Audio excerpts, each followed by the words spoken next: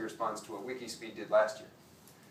By then, we'll be on a moon base, rapidly dropping 100-mile-per-gallon cars all around. Our prototypes are $25,000.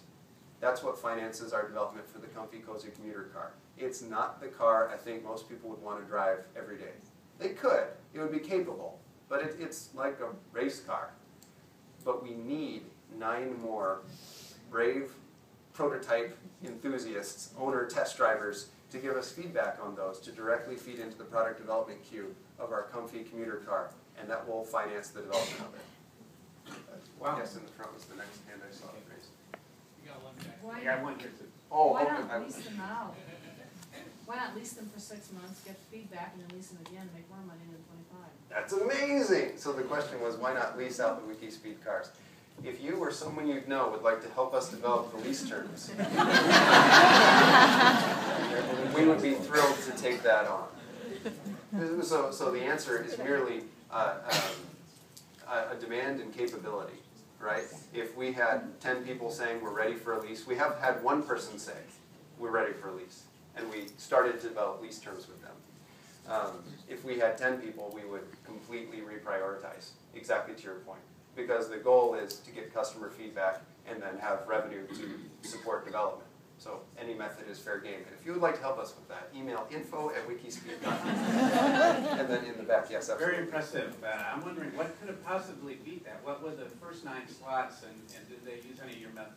Right. So we absolutely didn't win. We tied for 10th in the mainstream class. The question was, hey, that looked pretty good. Other people won the X Prize competition. There were 9 cars ahead of you. What did they do, right? Well, the team that ultimately won was very well funded, which is fantastic. I'm thrilled they were able to and chose to dedicate that many resources towards this ultra efficiency challenge. And they built a whole lot of cars. They were the only team that entered more than 1 car in the race. In fact, there was a question, are you allowed to enter more than 1 cars? Because most of us didn't even think of it. Which is really too bad on our part. Team WIKISPEED wasn't financed to be able to do it regardless.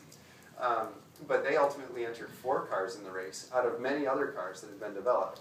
And so their strategy, instead of reducing the cost to make change, was, well, let's just develop everything we can think of, or all the methods responsible. And they came up with something pretty slick.